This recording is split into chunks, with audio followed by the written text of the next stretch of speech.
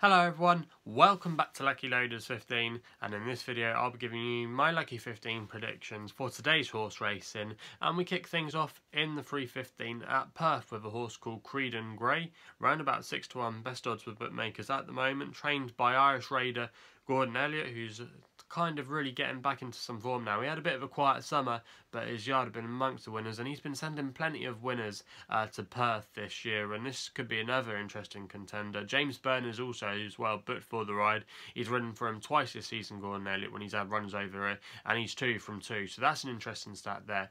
And I thought this horse could run really well today off a mark of 102. I thought it could be well handicapped in this field. It's run in a few maiden hurdles over in Ireland against some fair rated horses, and I thought really if you look at it today, this horse had another interesting chance of going really well, and I thought 6-1 could be a nice price to maybe have a small each way upon. I could definitely see it running really well. By Scorpion as well, who likes to stay on trip, and I think this horse will stay the 3 miles. So that's going to be the selection there to kick us off.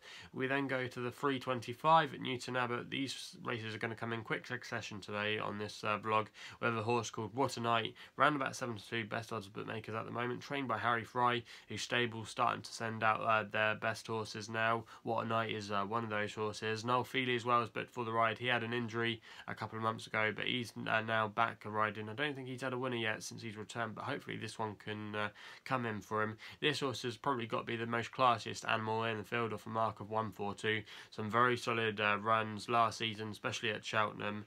And a lot of these horses are probably going to have to post career best really to beat Whataknight, in my opinion. However, saying that, he does have to carry top weight, but that wouldn't really concern me. Whataknight has run well from breaks in the past before, and I don't really see that as a factor today. And I thought 7-2, that wasn't a bad price to maybe get stuck into, maybe put in a multi-bet or something. We then go to the 345 at Perth with a horse called Charbel, around about 2-1, best odds with bookmakers at the moment, trained by Kim Bailey, and David Bass is booked for the ride. Now again, this is definitely the most classiest animal in the race. Had a good campaign last season in some really decent races. Best bit of form in this race is the 4th in the Tingle Creek at Sandown, when he wasn't far beaten.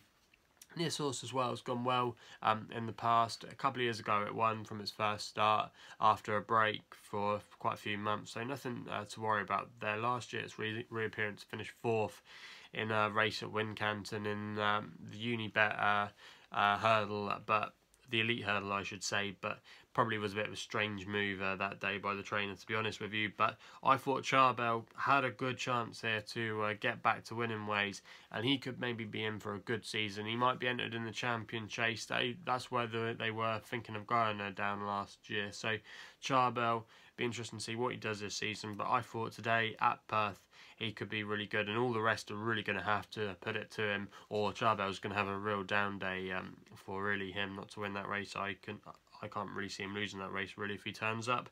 We then go to the 4 o'clock at Newton Abbot with a horse called Macavity, round about 7-1, best odds bookmakers at the moment, trained by Alexandra Dunn, who's a name you may not be too familiar with, but she's amongst the winners at the moment. 25% strike rate. She's got a small yard, but she can be quite a shrewd trainer, especially in these kind of races, these selling races. Thomas Goodmore is booked for the ride. Now this horse used to be with Nicky Henderson not so long ago, and was a fair rated hurdler for him, but kind of went off the boil. And this horse was purchased and ran at Market Raisin last time out, and it finished in 3rd place, and it's actually been dropped £8 by the handicap marker for that run. But I thought if you actually look at the context of this, I thought Macavity it wouldn't take a lot for him to rediscover a glimmer of his form, for him to be right bang in contention to win this race. And I thought 7-1 was quite a tempting price on this one, and I could definitely see him going well, especially with the stable going well at the moment. And I thought that wasn't a bad selection there. So yeah, all these races come in quick succession today, but hopefully we can have some winners from those selections.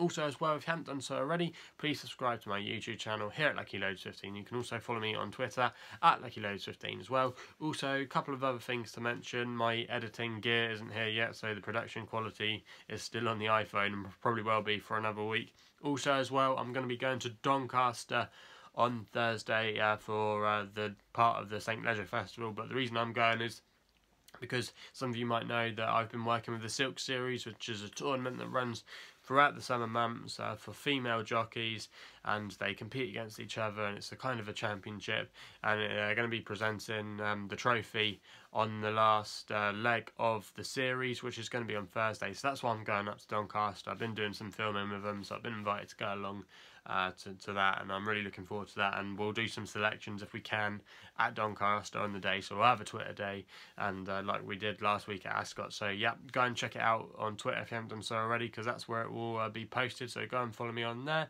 And also as well, the St Ledger preview will probably come up tomorrow, even though we won't have the final decks. That's because I'm really busy this week. I'm going to be doing a lot of travelling, so I don't know when I'll have time, so I'll do it tomorrow. So yeah, we'll go into that tomorrow. So yeah, that's all I've got to say. Please subscribe, like I said, if you haven't done so already. Please gamble responsibly. Hopefully we can have some winners today, and we'll be seeing you soon.